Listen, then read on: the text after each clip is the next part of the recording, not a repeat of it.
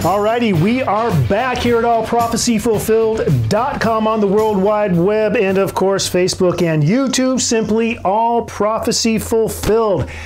This, my friends, is part 2 of Adam's Death Revisited, and we are looking at the death that Adam died in the day that he sinned.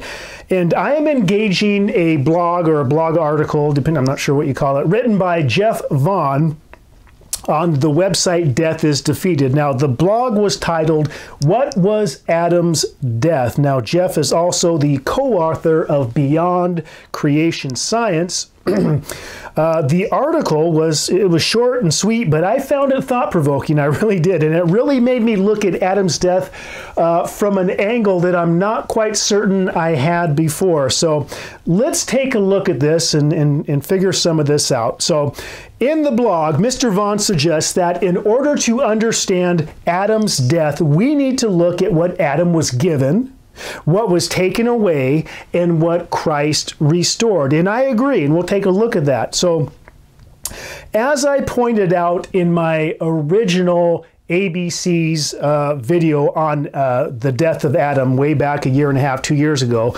I said that God promised death in that day, meaning the very day Adam disobeyed, consequences would immediately ensue in that he would die that day. Well, look, God wasn't messing around, folks. He meant what he said. So in the very day that Adam ate, if you will, there were consequences. Now, whatever those consequences are, or as I think Mr. Vaughn might put it, whatever God took away from Adam that day, that he had previously given him when he placed him in the garden, that is the death, as defined by God himself. That is death, biblically defined, we might say. So, Vaughn points out that in Luke 3:38, that plainly tells us that Adam was a son of God.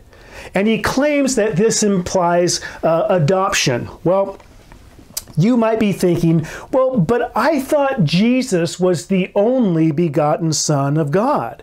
Well, yes, Jesus certainly was the one-of-a-kind Son, uniquely born, the image of the invisible God, yes. But Luke clearly says that Adam was a son of God. So if Jesus is described as the only begotten Son, and Adam as simply a son, does logic lead us to conclude that they're both literally sons, but perhaps in a different sense, that perhaps Adam was an adopted son? Well, Vaughn would suggest yes, and I think that if we connect some dots with the rest of Scripture, I think this just might hold water.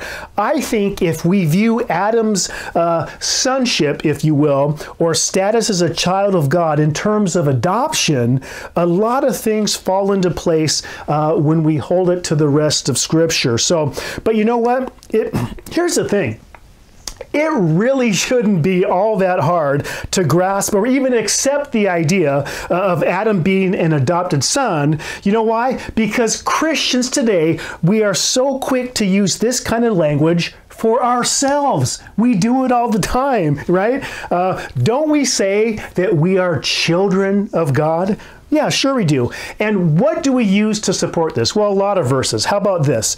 John 1, verse 12. But as many as received him, to them he gave the right to become children of God to those who believe in his name. Now, wait a minute. It sounds to me like those who were previously not children, he gave them the right to become children of God. That kind of sounds like adoption to me. How about Romans 8, verse 14 through 17? For as many as are led by the Spirit of God, these are sons of God. For you did not receive the spirit of bondage again to fear, but listen to this, you received the spirit of adoption, by whom we cry out, Abba, Father. Father, the Spirit himself bears witness with our spirit that we are children of God. And if children, then heirs. Now that sounds like children of God through adoption. How about Ephesians 1:5? Having predestined us to adoption as sons. Well, there you go. By Jesus Christ himself, according to the good pleasure of his will. Now, personally, little side note here, while applicable and relevant to us today, look, I think these verses were specific to, and they meant something to the original audience that they just cannot mean to us. But that's a different story. And the point here now is to show you that the idea of people becoming children of God through adoption, you know what? That's not only accepted, this is actually thematic throughout the entire New Testament. Adoption as children of God. And let me ask you this. If this is thematic in the New Testament, where did this theme actually begin? I'll tell you where. It began where everything else begins. Back in Genesis, okay, with Adam. Adam was made a son of God through adoption. So what did Adam, an adopted son, lose in the day that he sinned? Well, what did he have that God gave him as an adopted son and then took away because of his disobedience? Well, according to Vaughan, and I quote, Adam was given all things a rich man could have been expected to provide. An adopted son, the image of the Father, the breath of life, land, wealth, work to do, and a wife. Now, from there, Jeff goes on to kind of expand on these 5 points and briefly explaining how these things were lost in Adam, but eventually restored in Christ. So you can go to his blog yourself and read that. But in the end, Mr. Vaughan summarizes it this way. Adam lost all those things. Christ restored them. The son was dead. The son became a servant. This was Adam's death. Adam's death on the day he ate was not physical death. It wasn't spiritual death. God's adopted son lost his adoption and became a servant. Those in Adam, from that point forward, were servants of God. Those in Christ are sons of God. So here's the point. To say that, Adam's death was either physical and or spiritual, meaning Adam was immediately separated from God, that really doesn't hold water, I don't think.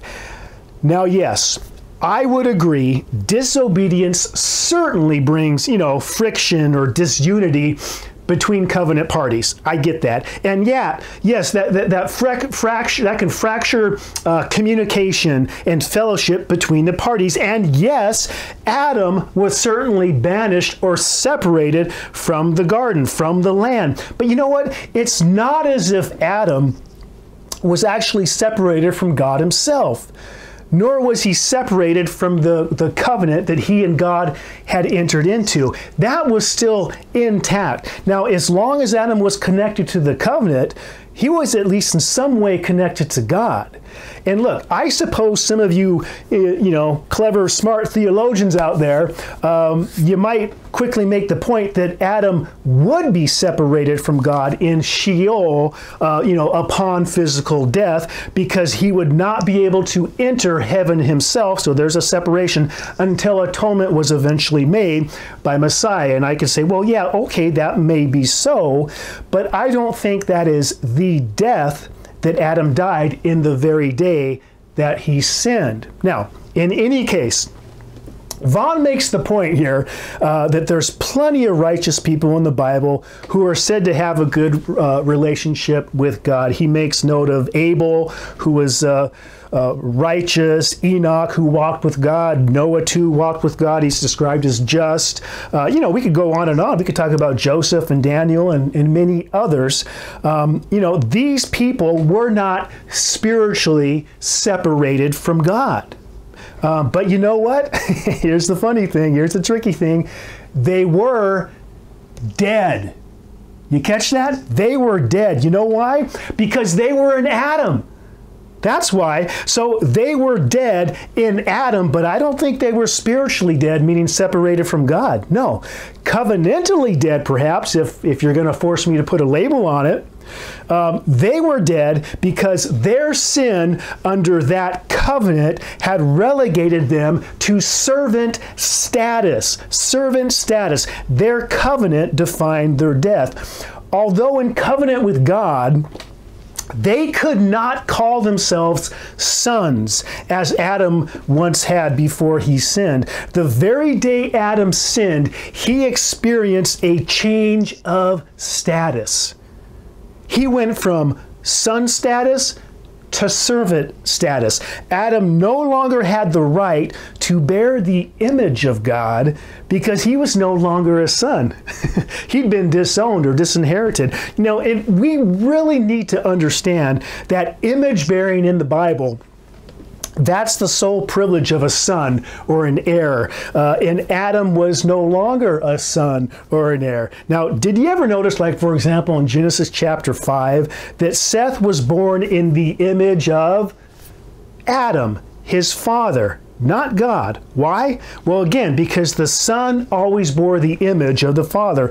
That is why the New Testament Christians, they were always being told to be conformed to the image of Christ.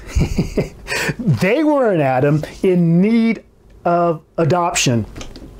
Paul is saying, look, get out of Adam and get into Christ and become children of God through faith and take on his image. Not your first daddy, Adam. Take on Christ's image. Now remember Romans chapter 8 that I just cited a few seconds ago regarding the adoption? Well, same passage, same context. Romans 8:29. For whom he foreknew, he also predestined to be conformed to the image of his Son, that he might be the firstborn among many children. So those first century Christians who already had the first fruits of the Spirit, they were eagerly anticipating the adoption of their body, not their physical bodies, but the consummation of the new covenant body. They were part of that old creation, groaning, laboring with birth pangs. They, the elect,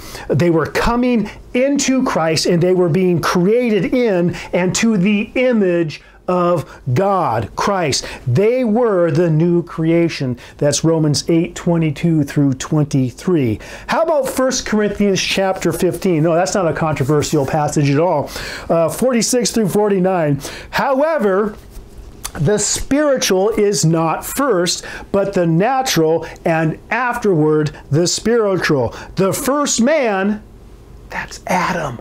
The first man, Adam, doesn't say Adam, was of the earth, made of dust. The second man is the Lord from heaven. That's Christ. As was the man of dust, Adam, so also those who are made of dust, those in Adam. And as is the heavenly man, Christ, also are those who are heavenly, those in Christ. You see that? And as we have borne the image of the man of dust, that's Adam, that's their father, mortal, and of the dust, as we have borne the image of the man of dust, we shall also bear the image of the heavenly man. That's Christ, of heaven. That's immortality. Look, the first man, pardon me, the first man was Adam. The second man is Christ. Now, the only way the Corinthians could bear the image of Christ was to be adopted into the family, because only sons could bear the Father's image. So through faith, they got a new daddy. That's what happened. They said, God says, hey, who's your daddy? And they said, you are, Abba Father. That's my translation. They put off their old man Adam along with his image, and they came into Christ. As such, they became adopted children, the very status that Adam had lost. Now, remember, in the garden, Adam went from being God's adopted son, his image bearer, living in the land, enjoying his inheritance, the fruits of his labor in his father's garden. He went from that to a servant. He was cut off from the land, from the garden. He was forced to work in futility by the sweat of his brow. Death entered in, and you know what? Until that very same death would be defeated, or was defeated, Adam in all his covenant line would remain servants. Later in the story, the law was added, and like Adam, all Israel would continue to labor or toil as servants under the law. But finally, in the New Testament, what do we see? We see the law coming to its end as their long-awaited adoption as children drew near. And when it did, I think that opened up the way to the ultimate final fulfillment of such things as Isaiah 65:23. They shall not labor in vain, or bear children for calamity, for they shall be the offspring of the blessed of the Lord, and their descendants with them. And those who believed and followed Messiah would go from servants to sons in Christ. In fact, Jesus did tell his disciples, John 15:15, no longer do I call you servants. Imagine that. Question for you. What really does this adoption mean that we see going on in the New Testament? What change did it really bring? Honestly, it changed everything. It was their hope. The adoption really was their hope. Because adoption in Scripture, and this is so important, it moves a person from death to life. That's what adoption does. From bondage to freedom. Adoption for those in that first covenant meant life. Life again. Hey, you know what that sounds like? Resurrection. Alive again. Resurrection from the dead. And that's why Paul could say things like Ephesians chapter 2, you who were dead in trespasses and sin, verses 5 and 6, even when we were dead in trespasses, made us alive together with Christ. By grace you have been saved, and raised us up together and made us sit in the heavenly places in Christ Jesus. Now, I'm sure that you probably recall the prodigal son parable, Luke chapter 15. Okay, so the son sinned against his father, right? And he left, and he ultimately became, destitute, I guess. And really, he was the servant of another. But he came to his senses. He said, look, I'm going to rise. I'm going to go to my father. And what did he say? He said, I'm going to say to him, Father, I've sinned against heaven and before you. I'm no longer worthy to be called your son. Make me like one of your hired servants. He's like, you know what? I really deserve to go from son status to servant status. And what did his father say about that? Well, Luke 15:22-24, but the father said to his servants, bring out the best robe, put it on him, put a ring on his hand and sandals on his feet. Folks, that's something you only do for a son. Bring the fatted calf and kill it. Now listen, let us be merry. You ready for it? For my son was dead. My son was dead. My son was dead. Okay, he only said it one time. My son was dead and is alive again. He was lost, and is found. Again, this is what we see happening in the New Testament. There were many prodigal sons, if you will, Jews, scattered Israelites, those dead to God, dead in their trespasses and sin, like Adam. And like Adam, they were not worthy to be called children of God, but they were running back to their Father, like the prodigal son, through Messiah, receiving the spirit of adoption by whom they cried out, Abba, Father. Okay, so the death of Adam was being overcome as people came alive to God as his adopted children. The tree of life, immortality, again, accessible, but through Christ. People came into the garden of God once again through Christ. And you know what? I think they still can today. Paradise is restored. No. Not physical paradise. It was never about that. Being a child of God was again made possible through Christ. He is the tree of life, taken away in the beginning, or made inaccessible to, but made available in the end. Adoption meant freedom from servant status. That's what adoption meant. Freedom from that servant status. How about John chapter 8, 34 through 36? Jesus answered them, most assuredly, I say to you, whoever commits sin is a slave of sin.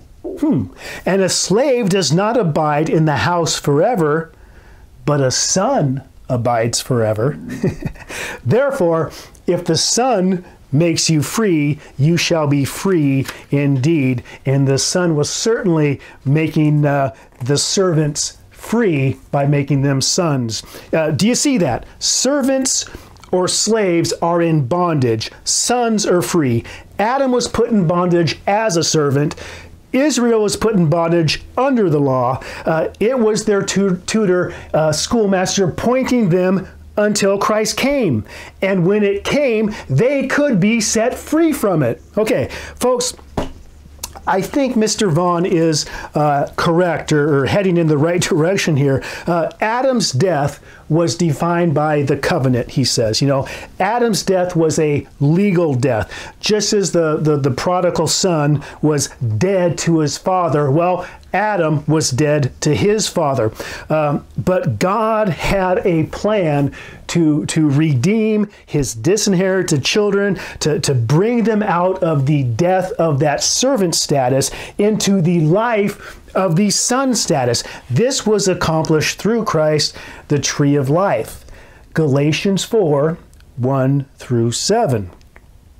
But when the fullness of time had come, God sent forth his Son, born of a woman, born under the law, to redeem those who were under the law, that we might receive the adoption as sons. And because you are sons, God has sent forth the Spirit of his Son into your hearts, crying, Abba, Father. Therefore, you are no longer a slave, but a son. And if a son, then an heir of God through Christ. Now again, look, full disclosure here.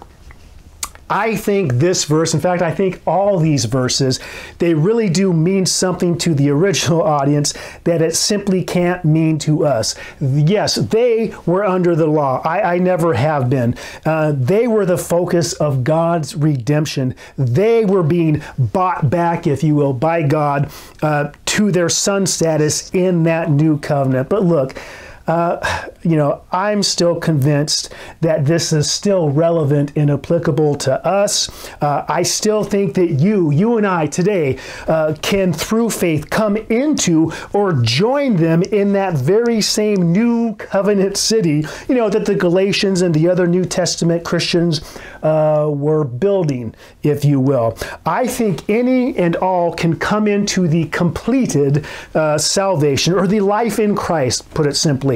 Just because you and I were not part of that original creation that original covenant, that original people, that doesn't preclude us from entering in that completed salvation today, does it? I don't think so. We too can enter God's kingdom, the restored garden. We could partake of the tree of life, Christ, and enjoy the blessings as his children, or children of the children, however you want to look at that. We too can enjoy son status, okay, with the living God. I think that's pretty encouraging. That is what Adam lost, you know, and that is what Christ restored. So I say, come on in. There's plenty of fruit on that tree of life to be enjoyed for all. So, you know, I hope this was helpful. I hope maybe this clarified a few things about Adam's death, or maybe it just made you look at it a little bit differently from a different angle. You know, it's probably spurred a lot more questions in your mind, and that's great. But maybe, just maybe, I don't know, we've taken a step or two closer towards at least better, or, you know, maybe having a fuller understanding of Adam's death. So special thanks to Jeff Vaughn for his blog that spurred this video. Thanks for making us think a little bit, Jeff. Appreciate it. Thank you all for joining me. Again, question, comments, they're always welcome. Just be nice to me. And we will see you next round. Talk to you later. Adios.